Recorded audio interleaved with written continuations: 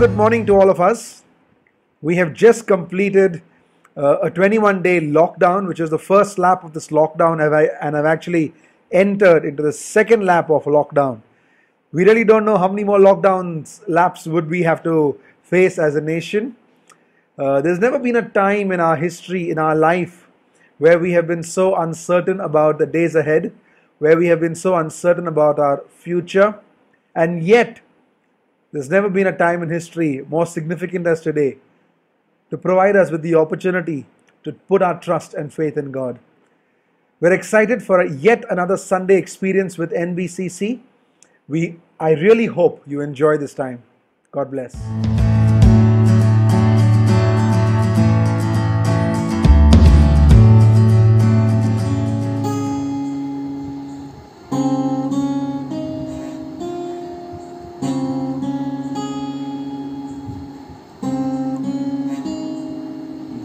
के बीच में तू कहता है थम जा, तू मेरी ताकत है, तू ही मेरा ईमान। खबर के बीच में तू कहता है थम जा, तू मेरी ताकत है, तू ही मेरा ईमान। बेफिक्र में तू साथ मेरे था, आज भी मेरे साथ है खड़ा। आने वाले पल में भी होगा, उठते हुए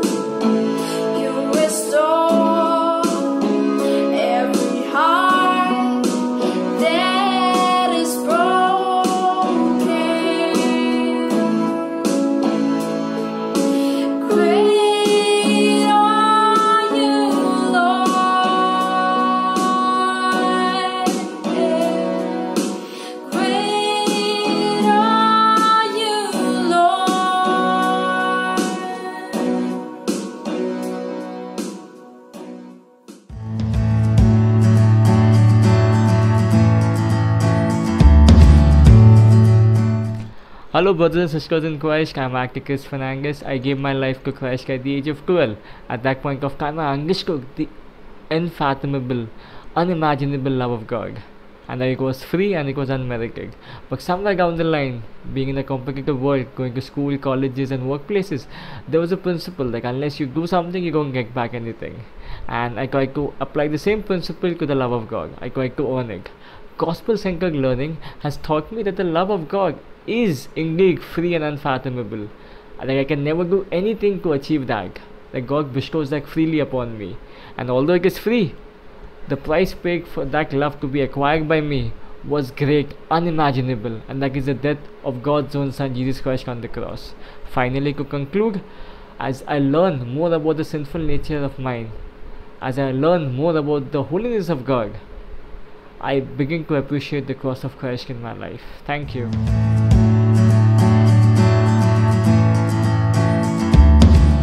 Hi. Good morning, church. Today is an amazing day, isn't it? Well, today I'm going to talk about daily Bible reading and meditating on the Word of God. So, to me personally, what I feel is when I read the Word of God has answers to all the problems. So when you read the Word of God, it's a nourishment to your mind, body and soul. And when you meditate on it, and why do we have to meditate on it? Because we do not fall into the worldly sin. As David says, how can a young man keep his way pure? But by living according to the Word of God. So when we have the Word of God with us, it's a big shield towards the worldly sin. So my dear friends, I would say, please read the Word of God every day and meditate on it day and night, so that you will be prosperous and successful.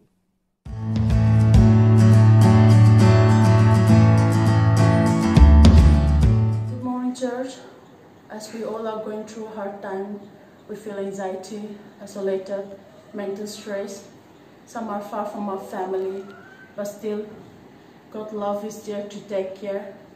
Today I would like to share what God has put in my heart from the book of Revelation, chapter 7. It is a big passage, so you can read in your daily devotion. But I would like to bring for a few promises for us by God. First point, God will place His own shield on His people. God will protect the soul of His people. No matter what happens, they will be brought to the reward of eternal life. So be encouraged and continue to meditate in God's words, and God will take us through this situation, and we will soon have victory over it. Stay safe.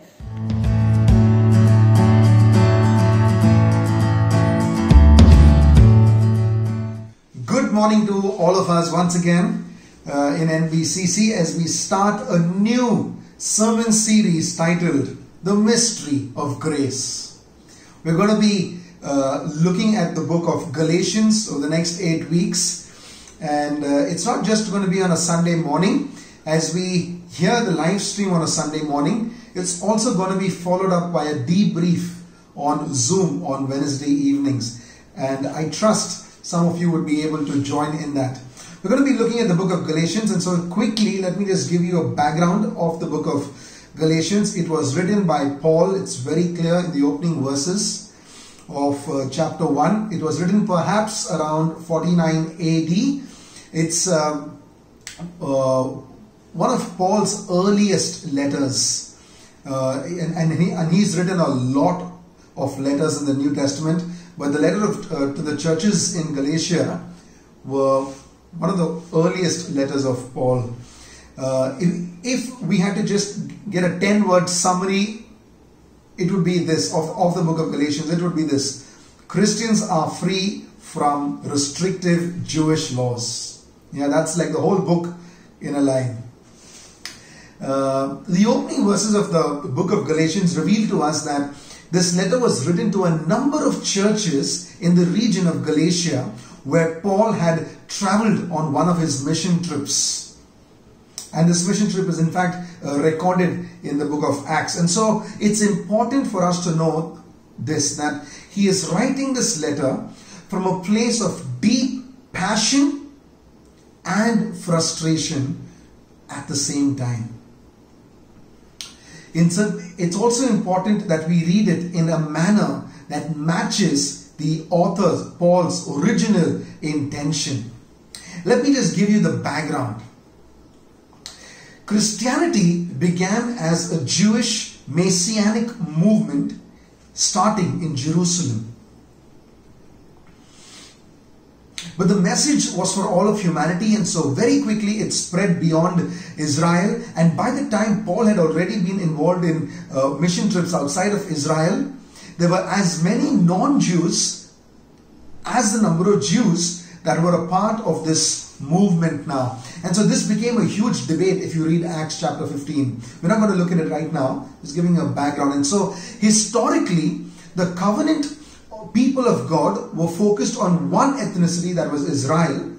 They were set apart by the practices that were commanded in the book of law, and you read it in the Torah, Genesis, Exodus, Leviticus, Numbers, Deuteronomy. And so some of the practices were things like circumcision, dietary laws, Sabbath laws, and many, many more. Now many of the Jews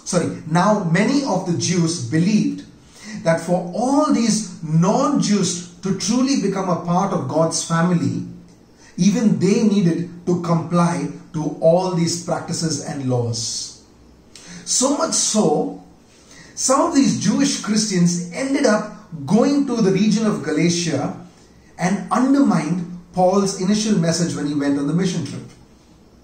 They demanded that these non-Jews practice things like circumcision and probably other demands as well. And when Paul finds out, he is heartbroken. He is angry. And this letter was a result of that. It's coming from a place, like I said, of deep passion and frustration at the same time. But before we go ahead, I'd like you to think of some of the ethnic problems that even we may have today in the 21st century in the church. I don't think I would be wrong when I say in matters of marriage, in matters of close friendships, in matters of roles of women and gender inequality, social classes divide, judging people on the way they look or the way they dress, racism, in all these aspects, it's true to say that the views on ethnicity, or the voices that we hear from society, seems to take a higher priority than the gospel message. And when Paul finds out that the priority of the gospel message has been compromised, he is heartbroken and he is angry. The outline, the structure of the book of Galatians is such. He starts off his first part introducing and the occasion for the letter.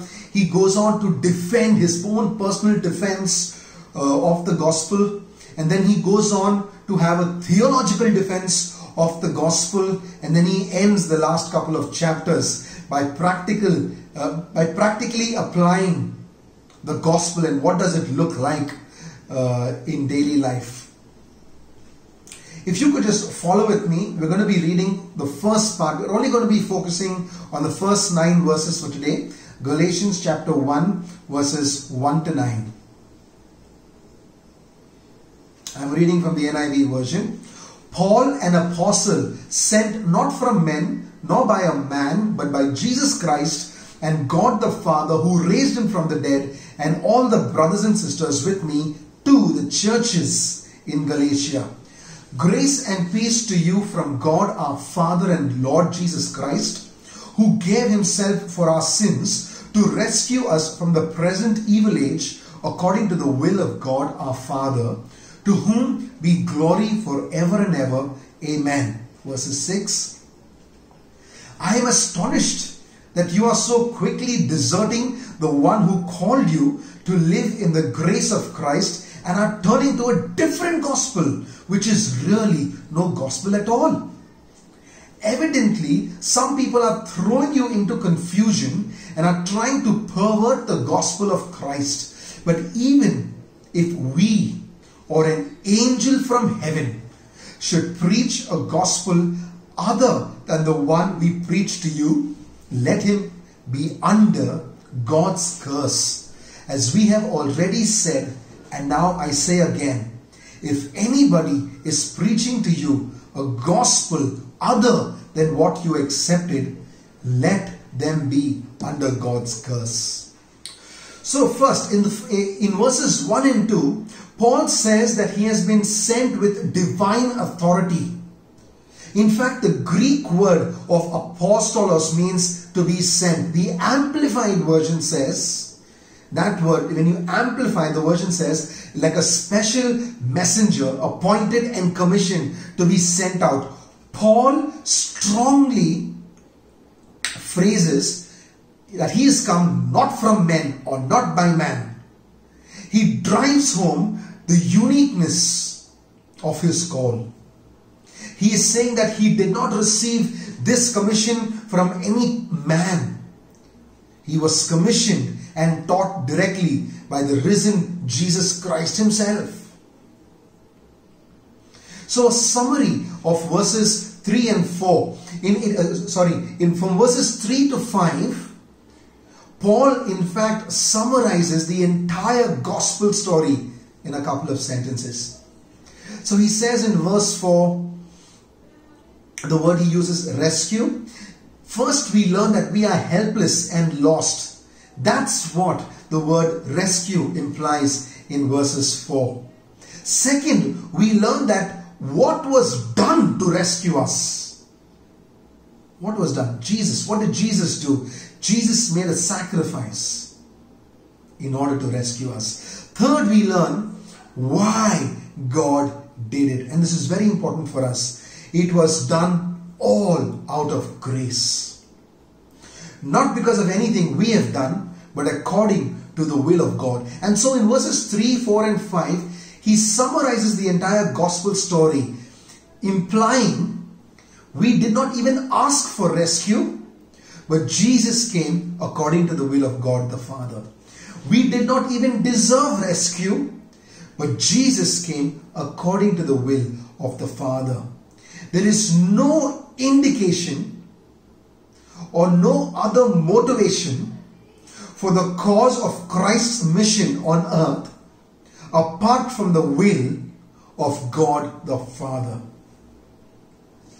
And so before he goes on, he actually starts off this letter with a summary of what's the gospel story. What is Paul's mood when he writes this letter?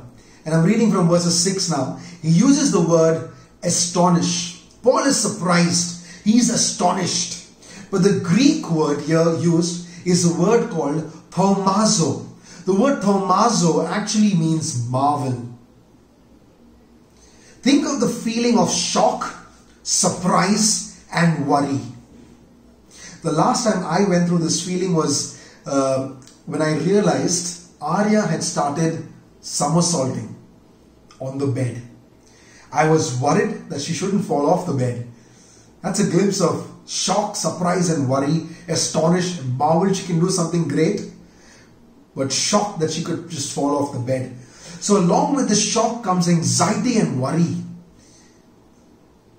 And I'd like to stress Paul's mood, Paul's emotion at this time.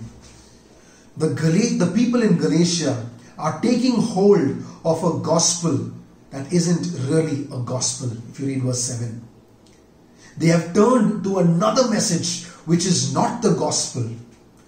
And Paul realizes they are in an amount of enormous danger.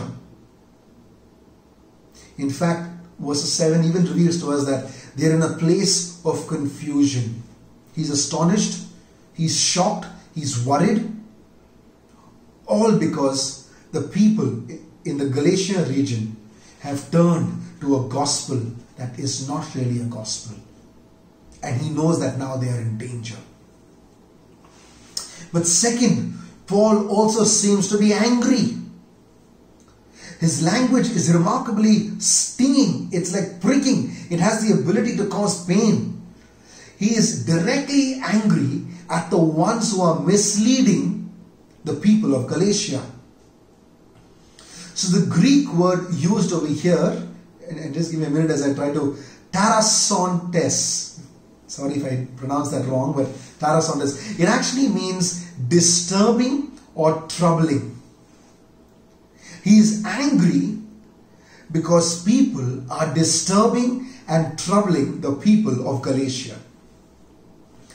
So Paul's language seems to be so sharp, so crisp, because he's angry. He seems to be angry at some of the Jews who were troubling the churches in Galatia by teaching them a distorted, a wrong gospel. He refers to them as some people who are trying to pervert the gospel. In fact, in verse 9, he is calling down a condemnation, a curse on them.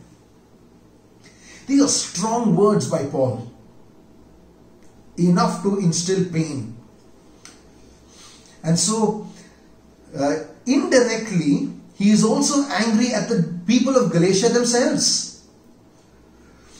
He is warning them that you are quickly deserting the God who called you, in verses 6. Now that's a serious charge. He is accusing them of deserting, of quickly deserting God. That they are personally turning their backs on God. But here's an important message for all of us. Not just the people of Galatia, but for all of us. And the important message is this, that any change to the gospel makes the gospel null, void and empty. And why is this so? Why is this so? In verse 6, Paul says that we are, in verse 6 Paul says that we are called by the grace of Christ. This means that God called us. We didn't call God, God called us. And this also means when we are called into the grace of Christ, it means that God accepts us right away despite our lack of merit. Friends, that's the order of the gospel. God accepts us and then we follow God. It's not the other way around. Every other view apart from the gospel, any other religioustic view, any other world view, have it the other way around. We must give something to God. We must follow a system, and then if we are good at it, we gain acceptance. The gospel is different. The order of the gospel is God first initiates, God accepts us, and then we are called to follow Him. Unfortunately, the people in Galatia were deserting Him. And so the people who were suggesting, these Jewish Christians who were suggesting that the Galatians should simply, add the requirements and the practices of the Mosaic law, like, ceremonial law, Sabbath laws, dietary laws, is a complete revision. It's a complete reversal of the gospel message, because now there is a possibility that the people in Galatia conclude that if I do the Mosaic law, then I will be accepted. And Paul is angry because the gospel message has just been reversed. In fact, he uses the word perverts. In verses 7, we are told that this kind of teaching that these people have been giving, the people in Galatia, have literally reversed and perverts the gospel. It's amazing. It's amazing. If you add anything to Christ, if you add anything else to Christ as a requirement for acceptance with God, even today, we completely reverse the gospel. If Christ plus something is required for God to accept us, and which means Christ is not enough, it's a reversal, it's a perversion of the gospel message. And so, quite literally, Paul says, another gospel which is no gospel really. So crystal clear, so striking. Another gospel is no gospel at all. Martin Luther quotes this: if you do not build your confidence on the work of Christ, you have no option but to build your confidence on your own work.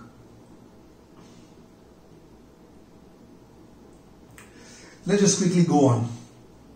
So we need to realize, if you believe what Paul believed about the gospel, we find his attitude justifiable. If the Galatians are really turning their backs onto God and laying hold of a gospel that is really no gospel at all, they are in an enormous amount of danger. Their condition is dangerous. And so the anxiety and anger that Paul expresses is just like a loving parent or a loving friend who would express if a child or their friend, were seriously going astray. And so even his strong, striking, sharp comments that he is making, the language he is using, is actually motivated by a lot of love and compassion, not arrogance. It's motivated by love. So adding to the gospel is a problem even today. Many people think that they are saved because of the level of faith they have. But the gospel says that we are saved through our faith, not because of our faith. If we believe that we are saved because of our faith, then then this approach really makes our performance the savior. Our ability, the ability to grow in faith, we conclude that saves us. But when we say that we are saved through our faith, that makes Christ's performance our savior. So adding to the gospel is a problem even today, because it is not the level of faith that saves us, but the object of faith, on who we are having faith, that saves us. That saves us. And so what is Paul's attitude towards those who pervert the gospel, those who spoil the gospel, those who distort the gospel? What is Paul's attitude? So first he says in verses 8, and notice the language so clearly, if we should preach a gospel other than the one that you heard, let him be eternally condemned. It's remarkable that he's saying the words we. He is including himself. He is saying that if ever he says, I've changed my mind about the gospel, he must be rejected. That's what he is saying. His whole argument in the first two chapters of Galatians is that the gospel did not come to him as a process of reasoning and reflecting. He says it's a gospel that he received. Therefore, he is not free to alter it by reasoning and reflecting, because it's something that he just received. Second, in verses 8, he says that, and this is very important for all of us, he says that even if we had a vision, let me just read that verse actually, verses 8, but even if we or an angel from heaven should preach a gospel other than the one we preach to you, let them be under God's curse. Strong statement. So he says that even if we had a vision in which an angel came literally and appeared and gave us a different message from the gospel, he's saying that's an invalid source. It's an invalid source. In other words, friends, for us this is very important today, because we need to realize that our experience must be parallel. In fact, it must be judged by the gospel. The gospel cannot be judged by our experience. Our experience must be judged by the gospel message. And this is a very astonishing claim. It means that the final measurable, the final yardstick, the final plumb line for truth is not our personal experience, but the teachings found in the Bible. That's the final measurable. We do not judge the Bible by our experience or by our feelings or by our convictions. In fact, we judge our experience, we judge our feelings, we judge our conviction by what the Bible says. I'd like to conclude in the next 5 minutes. Why is Paul so uncompromising? And why should you and I also be so uncompromising when it comes to the Word of God? So he says in verse 6, I'm going to give 3 reasons and then I'm going to just conclude. First, he says in verse 6, you are deserting the one who called you. Paul is saying that when you abandon the true message of the gospel, you are abandoning Christ personally. You are deserting God. You're deserting the one who called you. In other words, a difference in your understanding of what you believe leads you to a difference in your understanding of who Jesus is. I'm going to repeat this again. A difference in our understanding of what we believe in the Bible leads to a difference in our understanding of who Jesus is. Second, he says in verses 6 and 7 actually, a different gospel is no gospel at all. It really means that the gospel message by its very nature cannot be changed, even slightly, or else it will be lost totally. The message of the gospel is that we are saved by grace through the finished work of Christ on the cross and nothing else. And as soon as we do anything to add to that saving, to that salvation, we have lost it entirely. The third reason why Paul is so uncompromising and why you and I should be so uncompromising is because a different message, a different gospel brings condemnation. I'm reading from verses 8 and 9. I'm reading from verses 9. As we have already said, and now I say again, if anybody is preaching to you a gospel other than what you accepted, let them be under God's curse. He says that a different gospel brings a curse along with them. This means that ultimately, to alter the gospel and to be under God's curse is actually playing with eternal life and death. It also means very practically that fear, anxiety and guilt, that's what condemnation does to us. It instills fear, anxiety and guilt, will always be attached to a different gospel. I'm going to repeat this again because I think it's very crucial for each of us. It means that practically fear, anxiety and guilt, which is a sense of curse and condemnation, will always be attached with a different gospel message.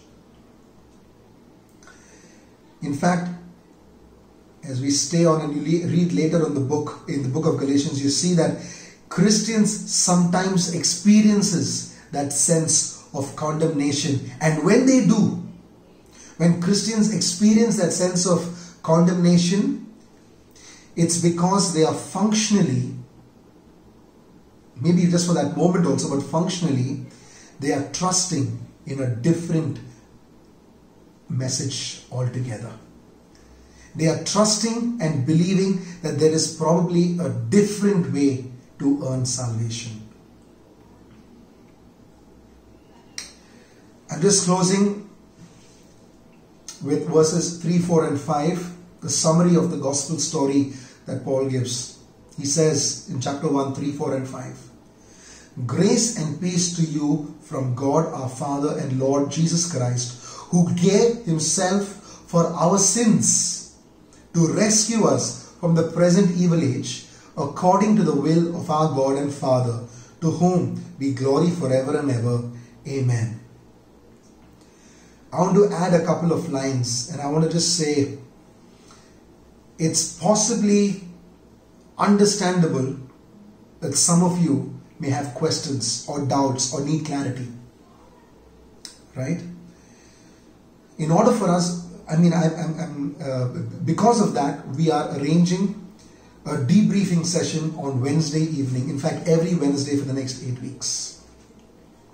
That's the first thing. The second thing I want to say is, while we look at, and I even mentioned it earlier, while I said the order of the gospel is that God accepts us first and then we follow, I don't mean that if God accepts us, we don't need to follow. We need to follow. Okay, and we're going to be looking at that in the next 8 weeks. But all our works, all that we do, all our good works, is not in pursuit of God's acceptance. It's a result of God's acceptance. I really wish all of you a lovely week ahead, even as together we all dig into Scripture and see the richness and beauty of it. Thank you for listening.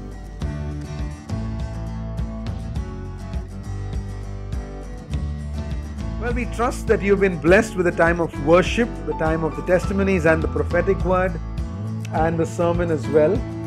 We will be continuing this talk on the mystery of grace as a teaching study for the next 8 weeks. And if you need more clarity and if you have more questions for the next 8 Wednesdays as well, we have 45 minutes every Wednesday evening where we'll be debriefing all that we studied on Sunday morning.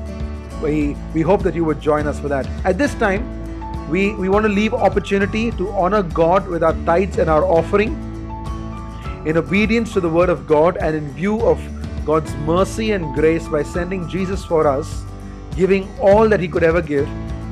We choose to honor God and obey him by putting forward our tithes and our offerings. The account details should be coming on your screen right about now. Thank you.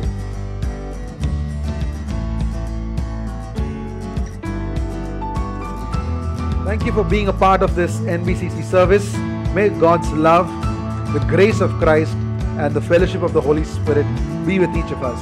Have a lovely week ahead. God bless.